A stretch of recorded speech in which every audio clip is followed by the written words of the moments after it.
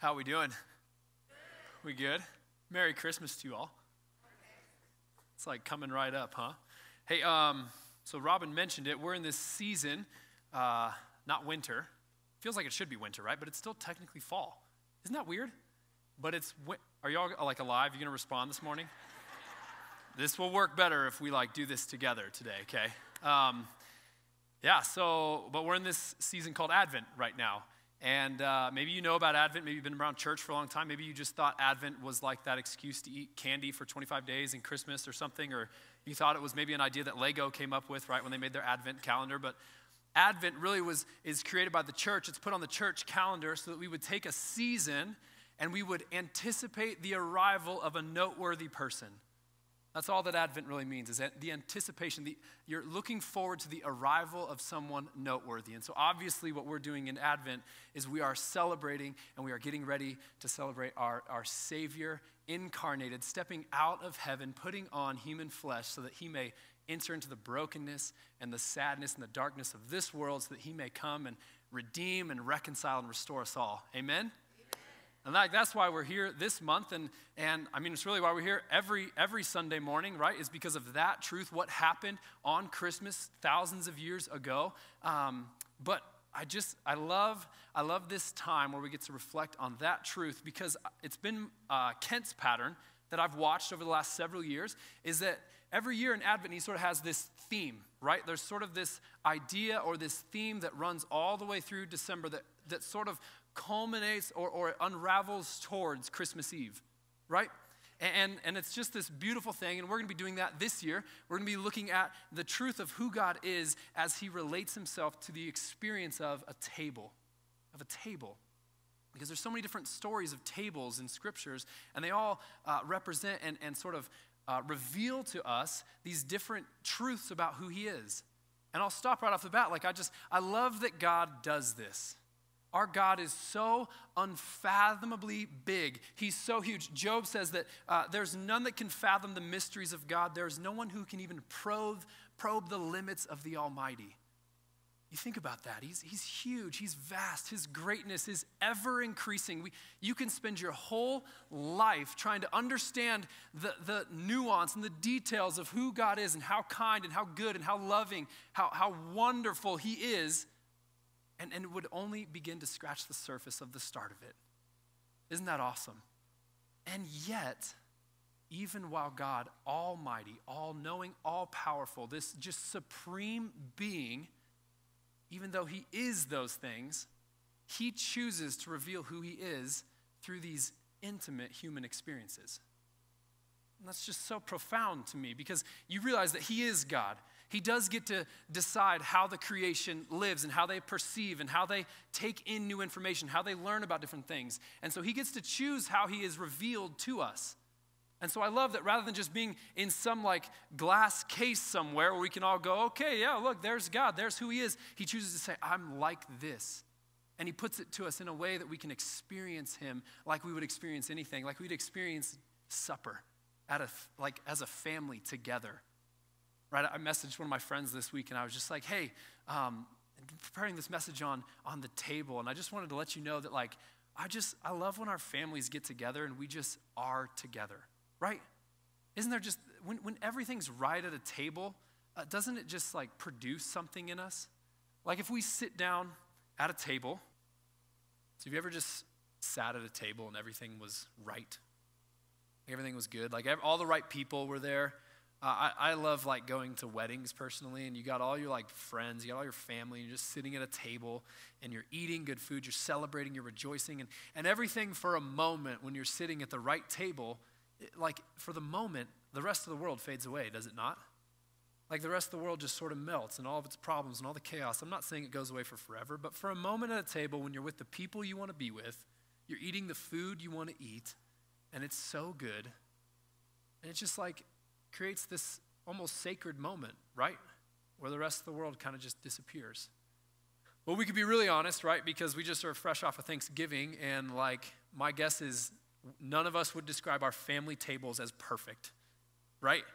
How many of you, just so you can, like, raise your hand if this is you and we can all just kind of covet you for a second. How many of you would describe this, even this last Thanksgiving, as just like it was perfect? The food was perfect. There was no family tension, no family drama. Everything went so perfectly well. No hands. For real? Okay. Don't be afraid to say it. Like, yeah, we just all want to be like that at Thanksgiving, right? There's 3 of you in this room. But how many of us can also admit, like, I've been at family tables where everything went way south, right?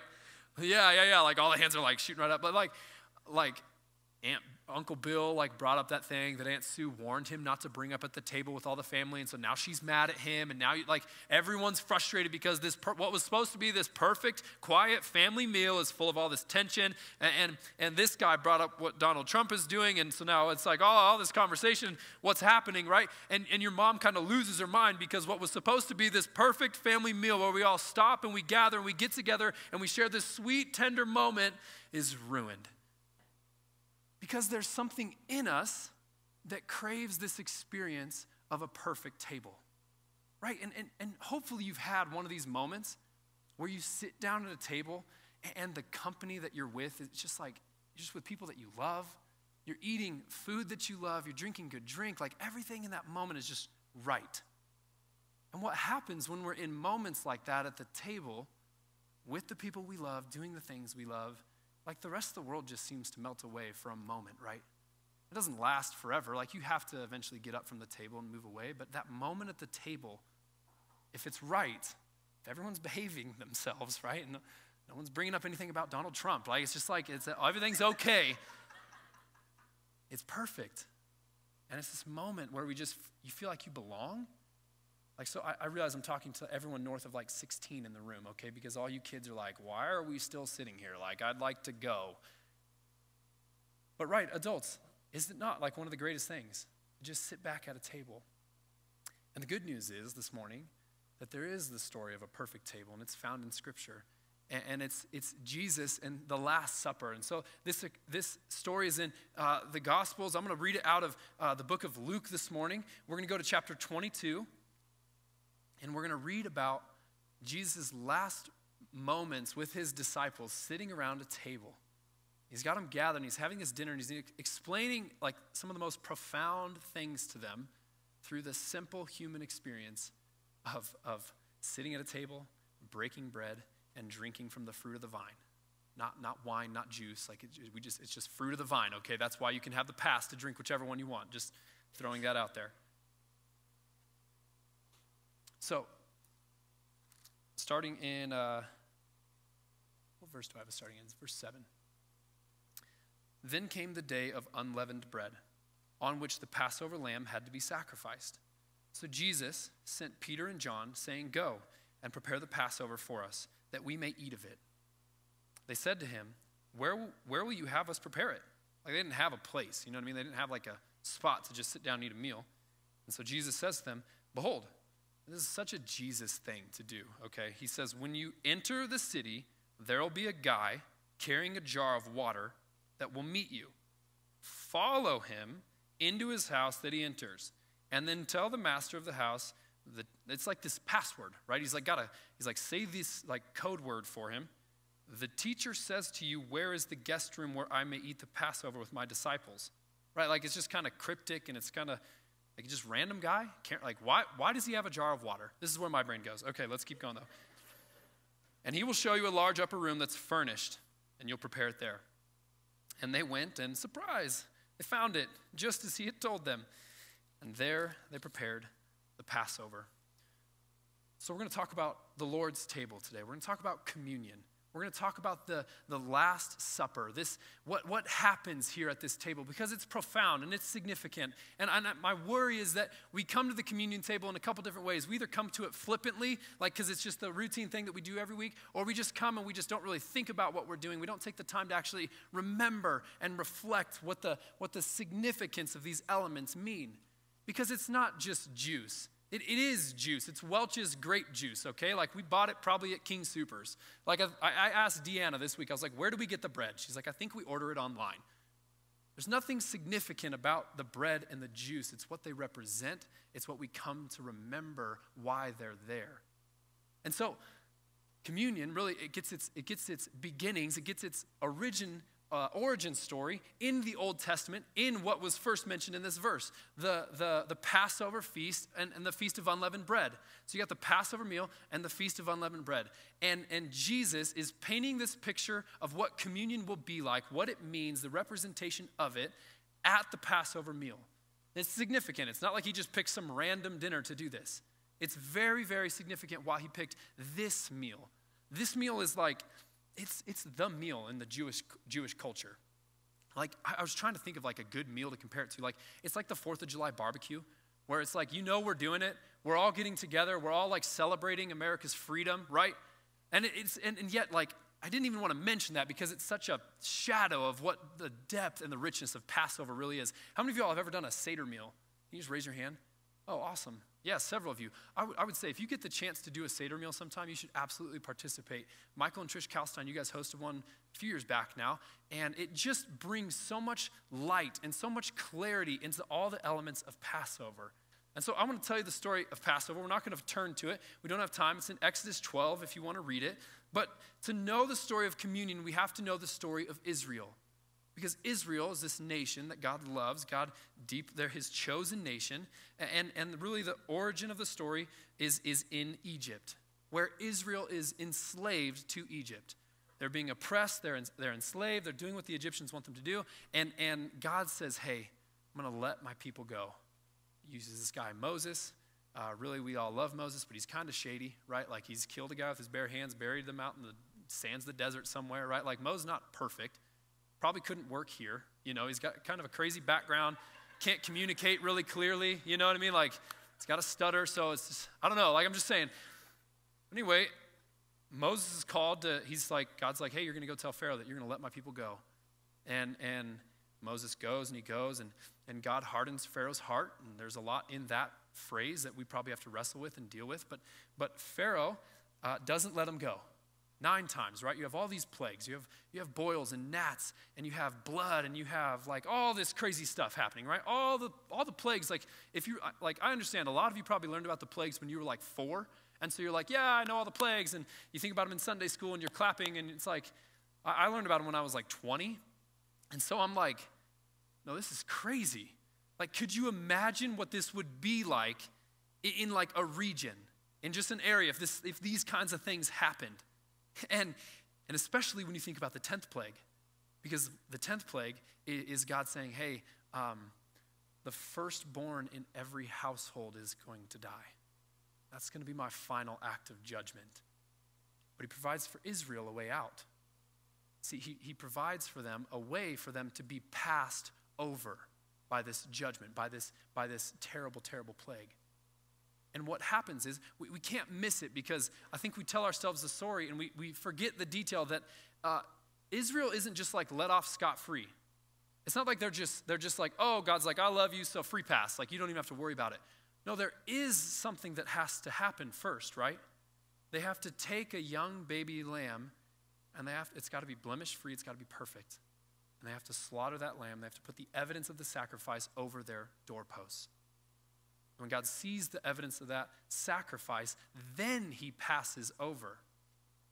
See, because the sacrifice had to be made, because although God did love Israel, they were not perfect, right? And you follow the story of Israel throughout the Old Testament, and man, that truth only gets like more and more and more clear.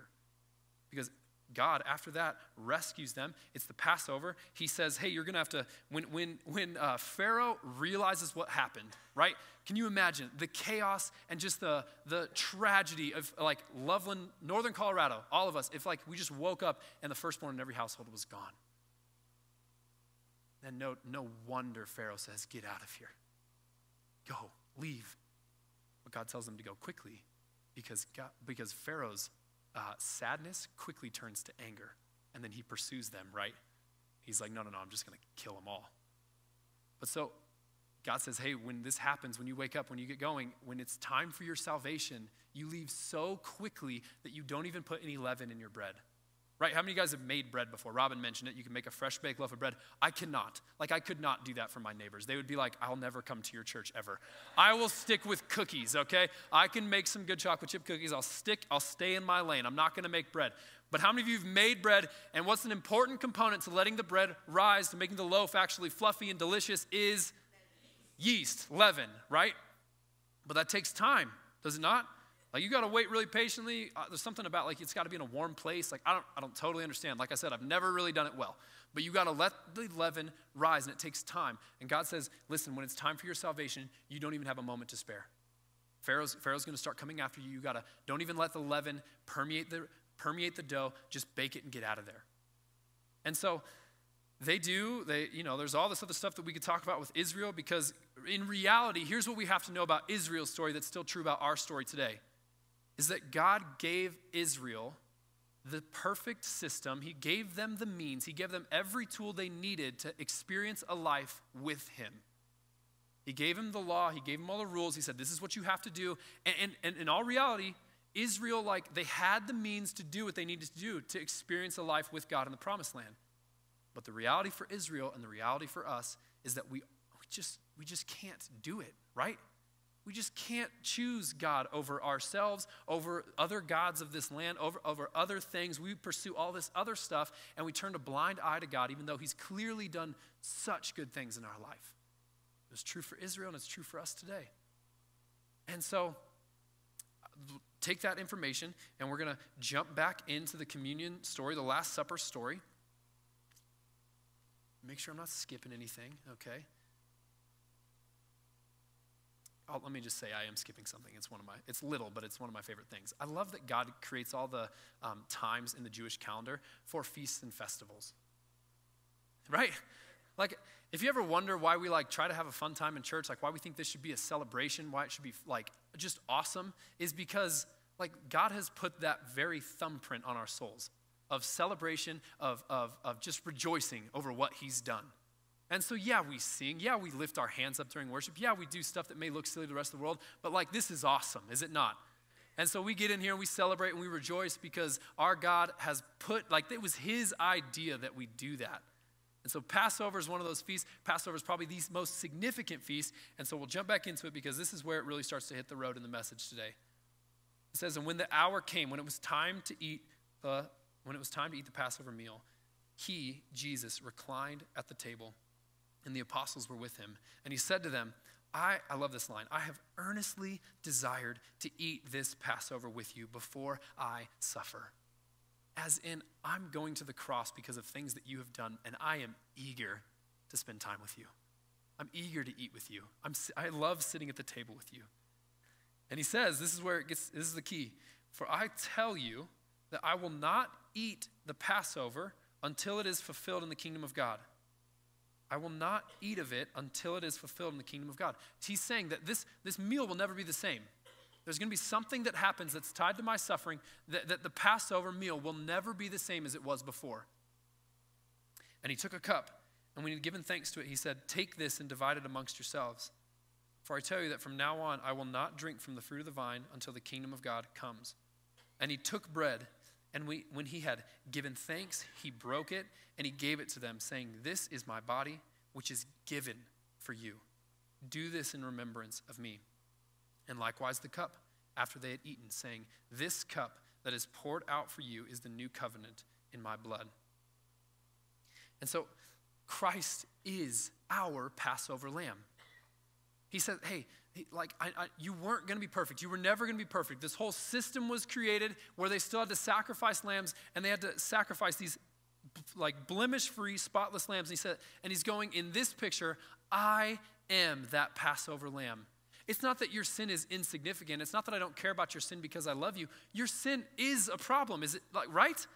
Sin is serious. And if you want to understand the severity of our sin, we need to look no further than the cross of Christ.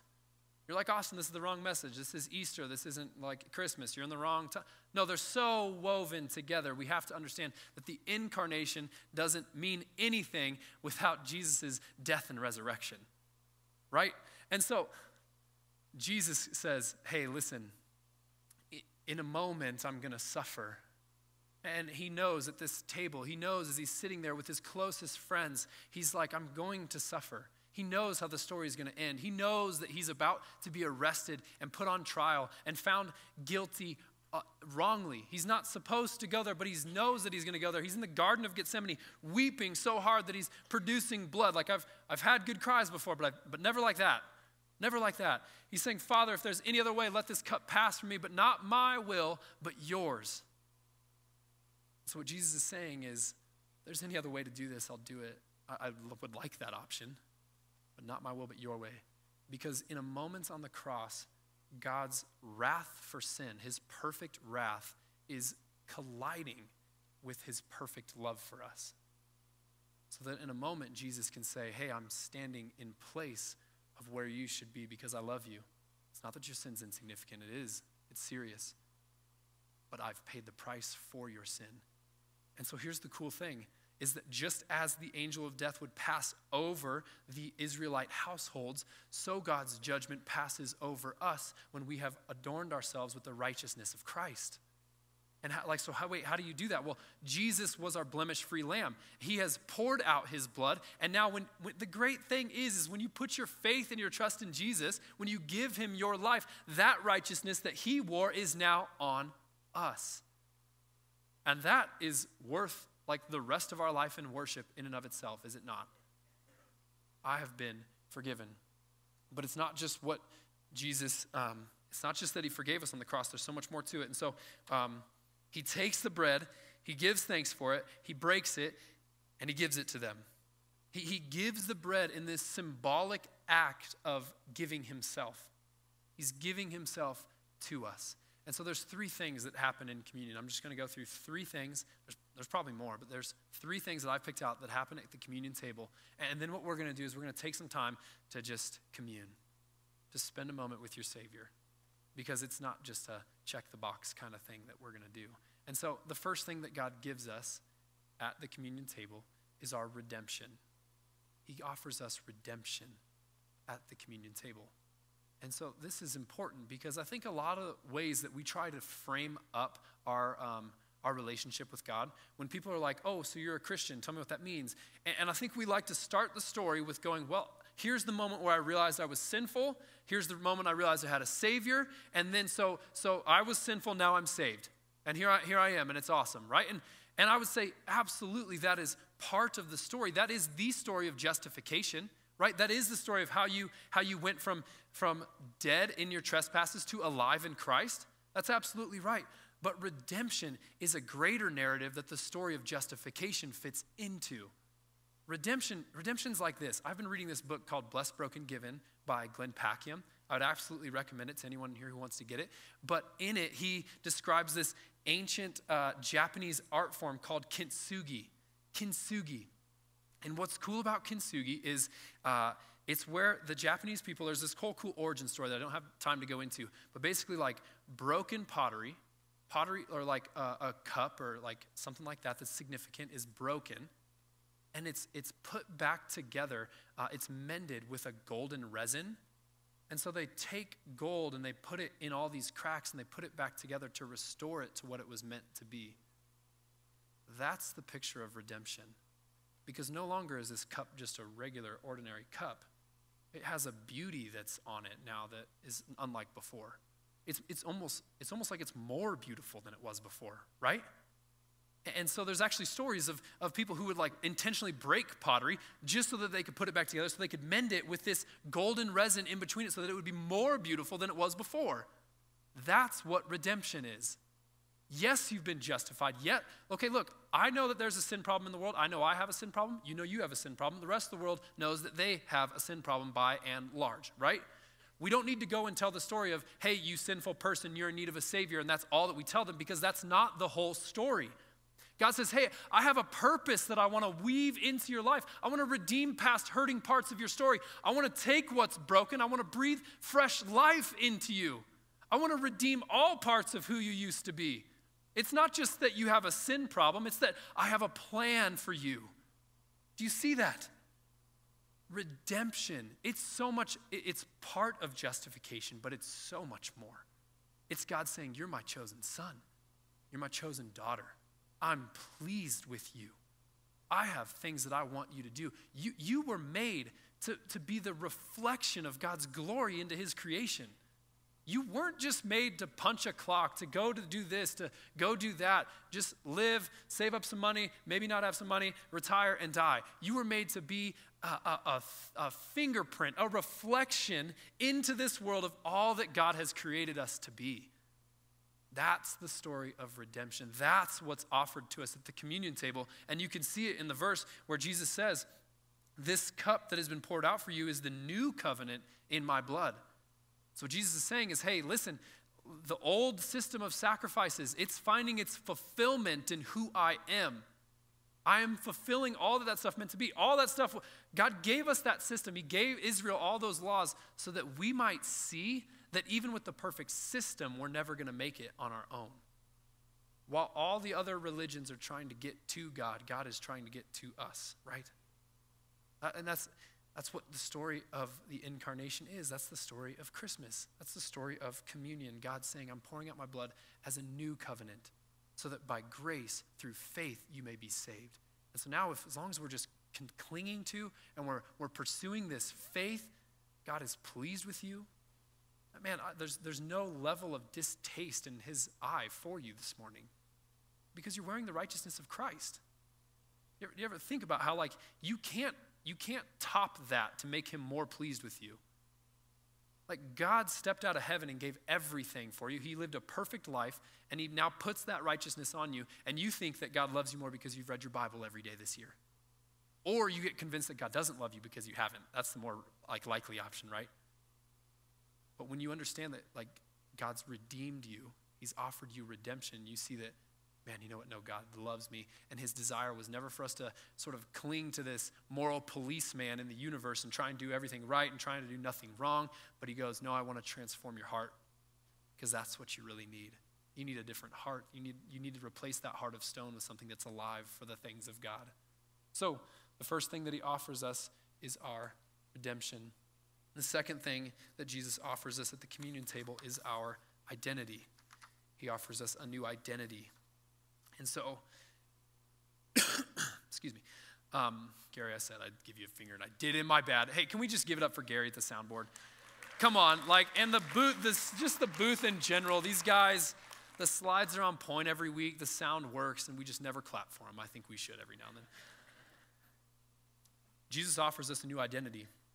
There's so many things that we get our identity from in the world that we live in. There's so many different ways that culture and the world are kind of trying to delineate us to fit us into a certain caricature of a different person. And so we have the identity, like even in this, you take just this room, for example, just this room. Man, we have people that live in gigantic houses. We have people that live in small houses. We have people who are just totally like white-collar professional, you're very wealthy, come from a lot of money. We have people who come from nothing. We have people who don't even know how they're going to cover rent in December. We don't, more or less, like buy Christmas gifts on top of that, right? And so we have people who vote red. We have people who vote blue. We have people who are doctors. We have people who are probably like garbage men. One more here. Okay, there we go. I did it right that time. So we have all these different ways. We have people who choose to homeschool. We have people who choose to go to public school or charter school or private school or whatever, right? We have baby boomers, and then we have people who are getting online, the young people, and they're saying, okay, boomer, right? Like the 6 middle schoolers in the room right now just got that, and if you need to understand what I mean when I say okay, boomer, just ask them, okay? Or I'll explain it to you later. We have all these different ways that we're different. We have people who didn't grow up in affluent Loveland, Colorado. We have a lot of us that did. We have some of us in this room who know what it feels like to step into the room and be the minority, even though a lot of us don't. It's interesting. Sunday morning is still one of the most segregated times in America today, right? I'm not trying to start a whole thing here. It's just fascinating to me because I know that that's not what heaven will be like.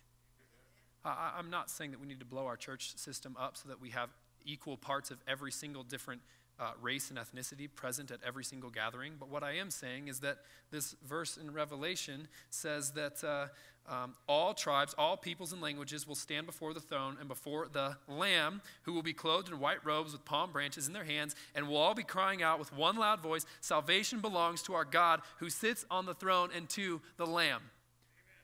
So while segregation may be part of this world still, it will not be a part of heaven's economy. It just won't. and that's going to be awesome. And so those things all kind of make up who you are, but when we come to the communion table, all those things take a backseat to what heaven calls you. Heaven calls you a chosen son. Heaven calls you a chosen daughter, who God is pleased with. You're a saint in his eyes. And so when we come to the communion table, all of those earthly forms of identity take a backseat to heaven's form of identity. That's who we primarily are when we come to the communion table, is we recognize and we realize that God has saved me, God has purchased me, he has bought me with a price, and he loves me deeply. And so I get to come and have a seat at Dad's table as a son, as a daughter. And that's who we all are, together. We're all together come in that way to the communion table. All the other stuff, all the other ways that we're delineated, all the other ways that we're different fade for a moment, and we come as saints. We come as children to the communion table. So we get our redemption, we get identity, but then we also get, and this is my last point, we get a perfect place to pause. To just stop. See, like we're so wired in our culture that even like a 3-second pause is like tense, right? You're like, I need to be doing something. Shouldn't he be talking? What's happening, right? Like you guys feel it, don't you? You feel it the same way I feel it, like the tug on your heart, the tug on your mind to just be going in 1,000 different directions all at once. Like I get notifications on my phone all day long. I got phone calls, I got texts, I got emails. I've got this thing going on, I got this thing going on. We're so moving, we're so busy. Everything's going 1,000,000 miles an hour. Do you feel it? So even to take a second, you leave your phone in your seat. You come up and you grab these elements. And again, it's just juice. It's just bread. But when we grab them, they become sacred. And we go, oh my gosh. I remember, I take this moment and I pause. I go, think about what Christ has done for me. Think about how he's purchased me. And we just hit pause on our busy little lives, running around doing all these things that in the end just don't really matter. Can I just say it? Like if you don't respond to that text right away, like the company's not going to explode. The office isn't going to just collapse if you don't reply to that email today. So we take a moment at the communion table and we just hit pause. And we just think about who God is and what he's done. I find an interesting juxtaposition in the way that the Feast of Unleavened Bread like sort of commences our salvation. When you kind of look at it next to the picture of Jesus at the table at the Last Supper, right? So we know that Passover is fulfilled. Right? We see that Jesus is our sacrificial Passover lamb in communion. We see that, right? We see that, okay, they had to kill the lamb, and now we see that Jesus died in our place, and together those are the symbols of Passover. And Jesus is not just a symbol, but he is our Passover. He is the means at which God's judgment passes over us. But I think there's also something to this unleavened bread, and certainly there's more to it because the leaven represents sin. But let me just do this for a moment. I'm going to leave my Bible kind of right over there, right? Do you see what I'm doing? Like over there is the inerrant, perfect word of God. Fallible, imperfect man, okay? So we're distant right now.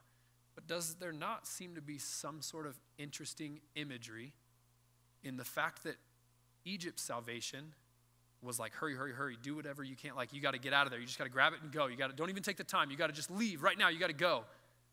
But the communion table at the Last Supper, it specifically mentions that Jesus is reclining. Like he's not in a hurry. It goes out of his way to say that he's laying back at the table. You don't lay back at the table if you're ready to get on to the next thing. But he's taking a minute and he's just sitting and he's just being. He's being with his people. He's understanding what God has called him to do, what he's about to go do. And I just think our approach to communion should be similar. Listen, it's not just some 6-minute part of the second Sunday of every month. People are like, oh, okay, I get it. Oh, that's when we do communion. I thought it was just once a month. But yeah, that does make sense now. It's the second Sunday of every month. Yes, it is. It's today. We're doing communion. And it's not just some check the box thing. I just, maybe you have, maybe you haven't. I just hope that you haven't come to the communion table going oh man, look at the time. We're probably going to get out of here early today. We might beat the brunch rush down to Doug's. We're going to get down there. So I'll grab the kids, you grab the car, and we'll just go, right? Yeah, but no, this is a moment, a sacred moment. It's a perfect place to just hit pause on your life, all the busy things, all the deals that are pulling you every which way, and just spend a moment with your Savior. recognizing and remembering that he broke his body for you and that he spilled his blood for you. And in that moment, he changed everything. So I want to be clear, because growing up, I attended a Catholic church from time to time. I'm not dogging on the Catholic Church, okay? This is not meant to be the sermon that proves why all other churches' forms of communion are wrong, that ultimately concludes with how our version of communion is right? Like that's not what I'm trying to do this morning. I'm just saying, I remember as a kid going to Catholic Mass on Christmas and Easter and not being allowed to participate in communion.